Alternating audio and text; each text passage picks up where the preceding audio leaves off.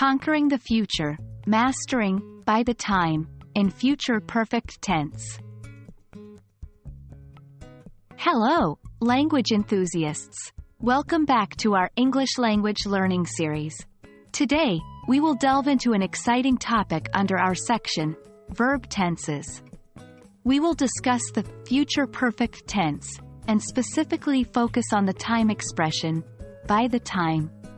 This phrase can help us communicate about events that will be completed before some point in the future. So, let's get started. By the time is a time expression used with future perfect tense to express that an action will be completed before another takes place in the future.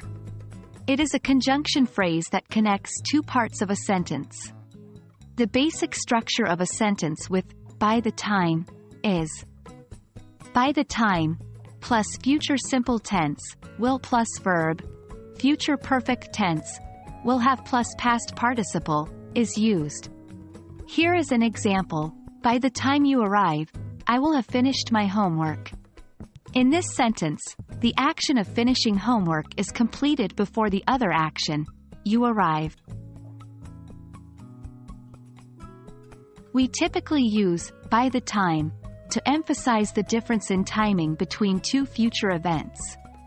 It implies that one event, expressed in the future perfect tense, will occur before another event in the future. Here are some additional examples to help solidify this concept. By the time we get to the airport, our flight will have left. By the time he wakes up, the sun will have set. By the time she finishes her studies, she will have learned 6 languages. These examples show how the phrase can be used in different contexts to express the completion of one action before another in the future. To further cement your understanding, let's try some practice exercises together. 1. Blank. By the time you call me, I, blank, will have reached home. 2. Blank. By the time I finish this course, I, blank, will have improved my English skills greatly. 3. Blank. By the time she returns, we, blank, will have left the office. Go ahead and fill in the blanks using the correct form of the verbs given in brackets.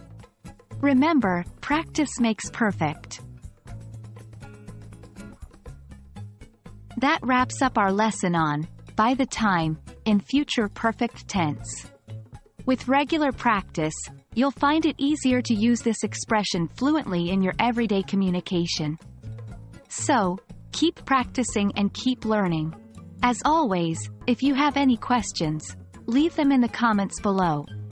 See you in our next video, where we continue our exciting journey into the world of English grammar.